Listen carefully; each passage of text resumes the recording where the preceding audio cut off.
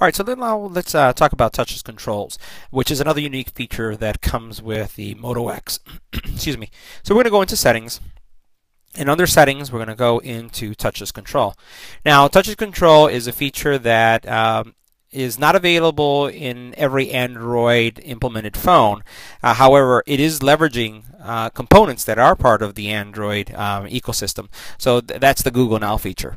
But what Motorola has done that's a little bit unique here is that they actually have part of the processors that are part of this phone are actually focused on the ability to do voice commands. So it tends to perform much faster than some of the other phones when it comes to voice commands.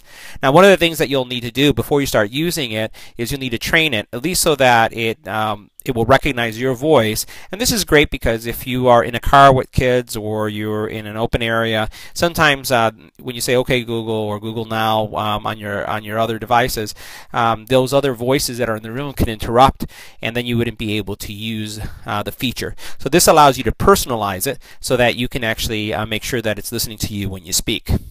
So what I'm going to do now is I'm going to go ahead and train the phone. I'm going to hit record. And now it's asking me to say Google Now. So I say, "Okay, Google Now." "Okay, Google Now." So I got that. Let me record it. "Okay, Google Now."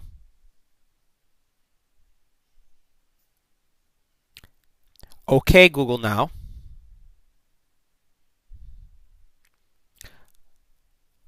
"Okay, Google Now." And then all you do is hit done.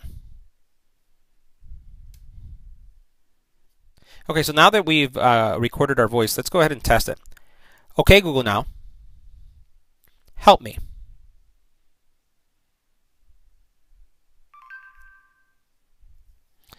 All right, so what we see here are all the commands that you can make when using that, the voice or the touchless commands.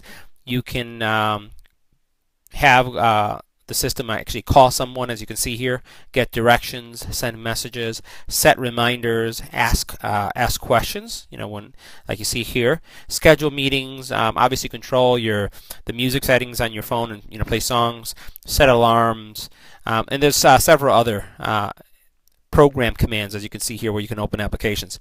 So again, it's a little bit more powerful than the standard operating system or implementation of Google Now that we all have on some of the other Android devices. But at least this gives you a taste of what the Motorola X does differently.